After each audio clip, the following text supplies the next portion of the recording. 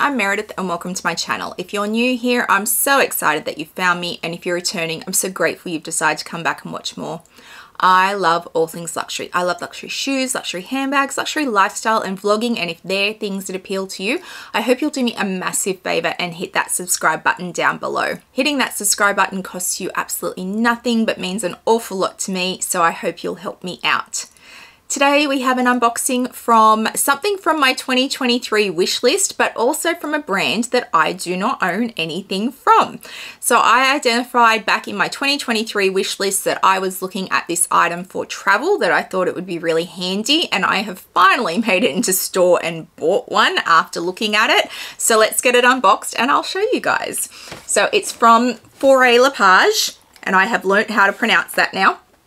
And I picked this up at the Sydney store. Can I just say the staff in there were lovely, like so nice. And I was coming off the back of trying to get into the Chanel color codes, whatever it was called, pop-up that they had in Sydney. I had booked an appointment and I was really sick at the time and I booked it for the wrong day. So I just stopped in and said, hey, can you get me in? I can't get an appointment online because you closed the appointments the night before, but I knew that you had appointments today. And they went, no, you can't come in. I was like, well, can't I just wait? Like, you're not at capacity. I know that. Can't I just wait and see if you can get me in? No. If you don't have an appointment, you can't come in. They were so rude. So then I went direct from there to Faure Le Page and I was saying, oh my God, I've just had this experience. And even the women in there were like, yeah, they're not nice up there.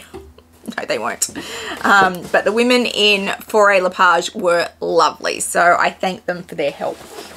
Okay, so let's get it out. Oh, there's several things in here. Let's have a look. What have we got? So first of all, they tie it with some ribbon, and we have, oh goodness, many things. So there's a little Faure Le Page book.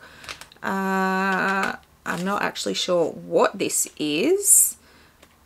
It must be like an overview of the brand. Illustrated history. It's an illustrated history. If you just read the front page, Meredith, they'll tell you what it is. Its history is an epic audacity in its signature. Art is its representation. So this is a picture book about their history. Cool. And then I also got a Faure Le Page card, which has nothing inside. I also got 2 envelopes. No idea what's in these. Let's have a look. Oops. So, oh, I have the sales associates details and tips on prolonging the life of your bag. So thank you, Jessie from Faure Le Page. You are fabulous. And I'm going to guess this one's the receipt. So they all come with little stickers with a little knight on them. And yes, so that is the receipt. So I can tell you prices as well. So I'll come back to you. All right, so in this bag we have my items. So it's just a plain white dust bag in cotton. It says Faure Le Page on it, and let's get it out. We have the Battle Tote in the, are you 31? Does it say? I think they do strange. 35. So this is the Daily Battle 35 zip. So this is 35.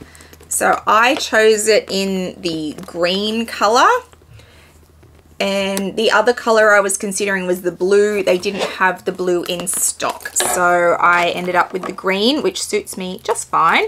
And let me just take this off. So I also added to this an initial. So you can see there I've added an M.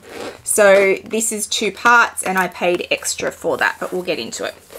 So this is the Daily Battle Tote. Let's open it up. And it's a 35, which tells me it's going to be 35 centimeters across the bottom.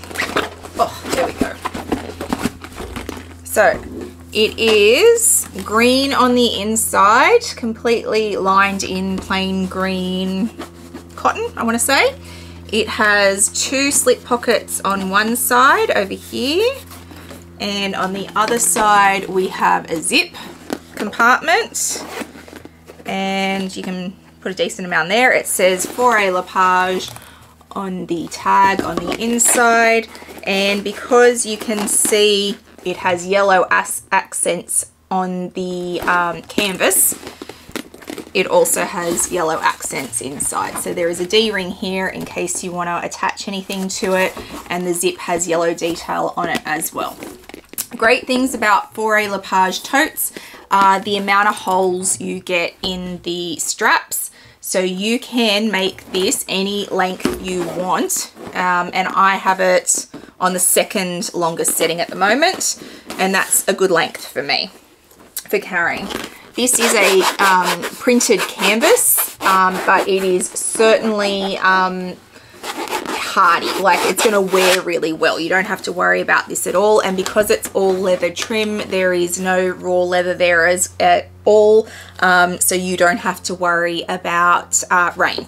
And then on the corners you have extra leather bits to protect the canvas from wear, and you have a zipper on top.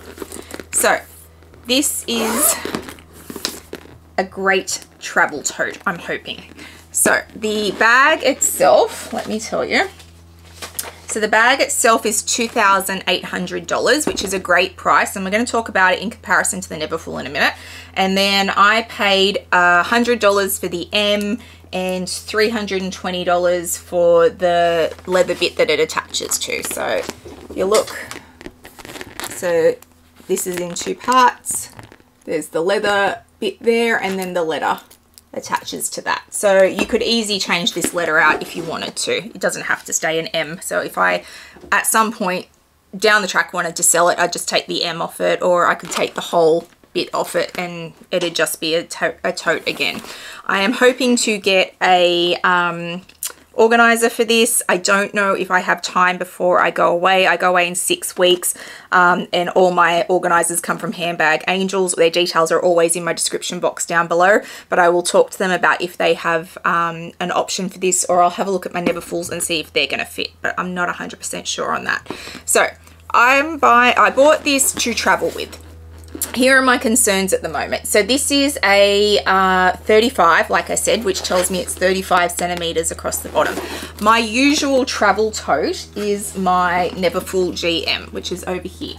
So my GM Neverfull is huge, and that's why I usually travel with it. So if we look at the size comparison of these two, you can see that the GM is far bigger than the Battle Tote.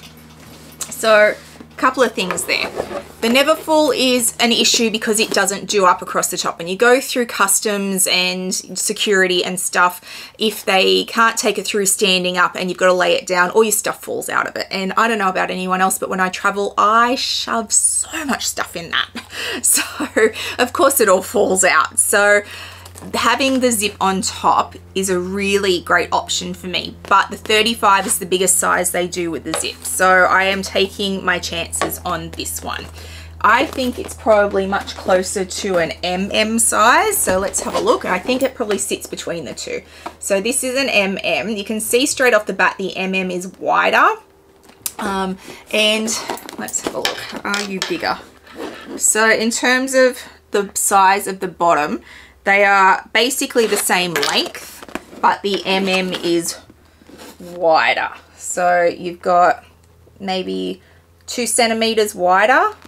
So it's about the same size as an MM, but not quite. It's going to hold a little bit less than an MM. So let's try my MM organizer in this and see if it fits. So, all right, so let's see if the MM organizer fits into the Battle Tote. Look, it's not perfect because the MM is wider. It's not sitting properly, so it's definitely going to need its own organizer made for it, specifically to its specifications. So I can't even do that. So at the moment, that is my only concern, the capacity of it. It does need an organizer, but to be fair, I can travel without one because I throw so much crap in there anyway. But yeah, the capacity of it is my only concern. I need to consider if I can make better use of my carry-on suitcase. So I put less in this because usually I'll put my laptop in it and bits and pieces that I want, jewelry, that kind of stuff, I'll keep on me in my handbag, not in my carry-on suitcase. So it might be a case of I just need to be better organized. but I'm going to take this one with me. I'm fairly certain that this is what I'm taking to travel with, and then I will see how I go with it. There is also something to be said for, because I put so much in the GM, it does get heavy, it does get cumbersome, and this is going to force me to be more considered, which means my shoulder is going to hold up better. The straps are also much more comfortable than the Neverfull, so when you're walking around the airport, this is much more comfortable than the Neverfull is going to be, especially with the amount of weight that I put in the Neverfull. So I think this might force me to be a better traveler, if nothing else. I may well come back and have hated it to travel with, but I'm gonna give it a go. So last time I went overseas to New York, I took my carry-all from Louis Vuitton and I hated it. I found it too boxy, too structured, too heavy. So I was going to go back to my Neverfull, but this came up as an option, and now I'm looking to travel with this. So I think after my trip, I will do a roundup of what I think is the best travel tote to travel with. And that will just be my opinion, but I'll compare my trip with the carry-all to my trips to the Neverfull, and then using the Daily Battle Tote. So we'll see how we go with it. But I love the color, and I love the canvas, and I love that it's got a zip. It has all the things that I want in a bag.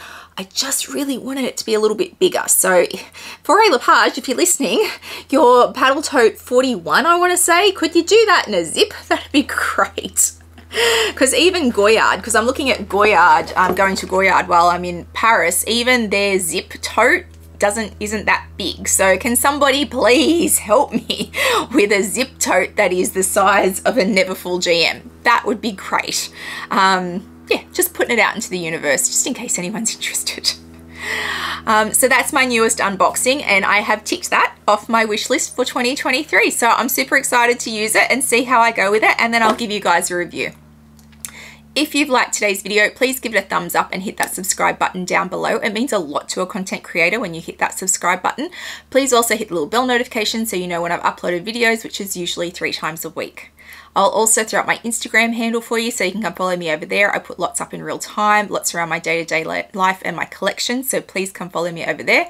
I hope wherever you are in the world today, you are having a fabulous day, and I'll see you guys in the next one. Bye guys.